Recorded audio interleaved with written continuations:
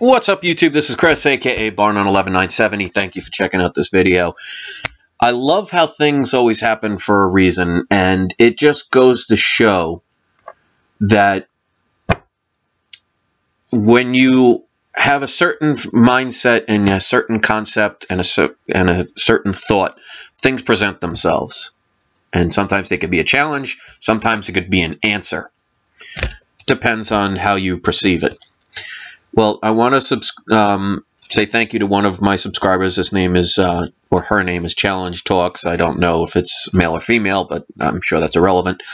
They sent me a link to a video, and it totally proves the point of the past couple of videos I've made, and it shows there's no accidents, because when you put out a certain pattern into the universe, it comes back to you in certain ways, and I find that beautiful and amazing, and I wish more people would allow themselves to experience this and see life for what it is. It's a learning lesson.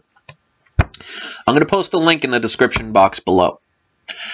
And it's an experiment that somebody did where a guy is basically beating up on a woman. He's putting her in a chokehold. He's basically pushing her. He's showing that he's trying to hurt her. And wanted to see how many people would actually try and stop him. And probably about 95% of the people not only didn't stop, not only didn't call the police, not only didn't say anything, but just continued on like nothing was going on. And only a handful of people actually tried to stop him. And like I say in especially my most recent videos, that takes no effort, because it's easy to just pretend I don't see it. Well, I could get hurt. I shouldn't be a part of it. Well, you know what? You're allowing, through your non-contribution, you're allowing another person, another fellow human being to suffer. Now, it's always easier said than done when you're on a computer screen as opposed to the real-life situation of how you'd react.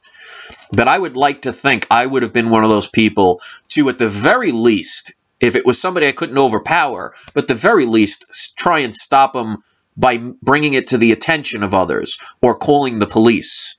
I don't think I would be the type of person that could just walk by and allow, especially a defenseless woman, and you could see in the video that she's very helpless, allow her to be abused. But see how we're being conditioned? We're being conditioned to mind our own business, to be separate from one another, to allow things like that to happen. And as long as it doesn't happen to me, then is that okay? I want you to think about that the next time a government says, well, we're bombing people over in another country for peace. And how it hurts others. And through our silence, we're basically saying, okay, continue to do what you're doing, as long as we benefit from it. And that's one of the things I'm trying to teach people, that it's not okay. And that's why I've taken my money out of the banks. That's why I'm not trying to promote government systems. That's why I'm trying to make my own businesses and try and make my own things, to make my own choices. And I don't want to just sit idly by and say, well, as long as I can't see it and as long as I can't, be a part of it, then it's okay. As long as I make money off of it. There are a lot of people out there, and you could make a lot of money off of other people's misery. There are people that get paid thousands of dollars, if not even probably millions of dollars, to go out and be hired to kill somebody. Or to sell drugs that could damage people's minds or their lives. You can make money plenty of ways. And if that's your motivation,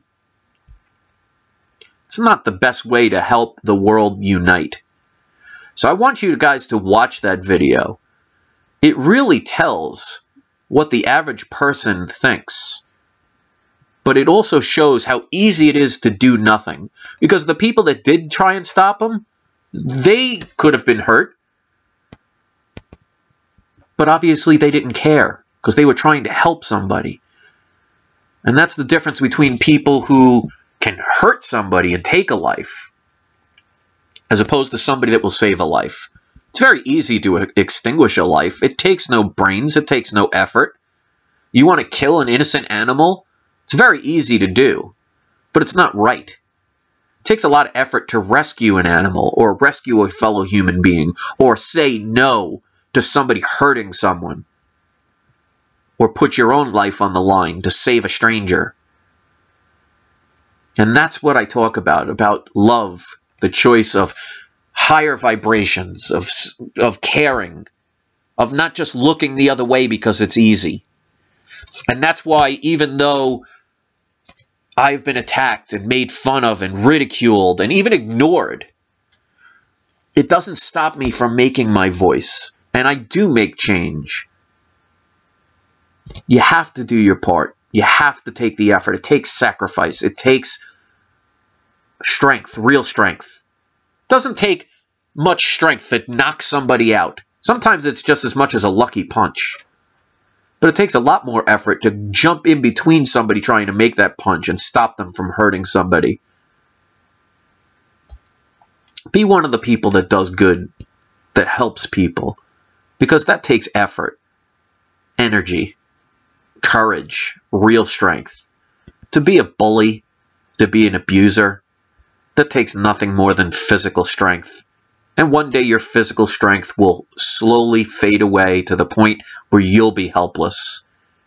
And maybe one day somebody will physically try and hurt you. And I bet you won't like it. And I'll tell you this much. I don't know if reincarnation is real or not. I guess there's only one way to find out. But who knows? Maybe, and I'd like to hope this is true, if there are animals or people being abused in this world, and I really wish they weren't, but who's to say? Maybe they were people that hurt others, and they got to come back as the very victims. Might make it a little bit more of a purpose. It's not always easy to do the right thing. Sometimes it's lonely. Sometimes it's depressing. Sometimes it's unrewarding. But when you know you've helped a person or you've saved an animal, you saw an animal drowning, plenty of people will walk by. But just imagine if you decided that despite what you were doing, despite where you were going, despite what you were wearing, you jumped into that water and saved its life. And because of you, it lived. That's a beautiful thing. The people that walk by will never get to see the look in that animal's eye as it runs off, trying to say it, to thank you without being able to say it, or maybe it just runs off and you don't see it again, but you know that you're the reason that's still alive. Because who knows, maybe somebody threw it in there. There are a lot of people out there that will hurt things. Don't be one of those people. That's a true coward. If all you can do in life is hurt people, congratulations. Because it's always easier to destroy than to create. It takes a lot of hard work and passion and love and time and sacrifice to sculpt something, to create something like a masterpiece or a skyscraper or a bridge, or take effort to learn about cures, treatments, expanding of the universe, knowledge. You want to be a person that goes around punching people or hating people? Takes no effort, takes no intelligence, takes no wisdom. Is that something to be proud of? I don't know. But like I said, I want to thank Challenge Talks for sending me that video. It was very inspiring. I appreciate that. And it just goes to show. An effort was made. Now I'm putting my effort into it. And who's to say who sees that and does something about it? Maybe they get so mad at seeing that video and so inspired by being one of those people that help. All of a sudden they start a program, or they donate to some charity, or they create some invention.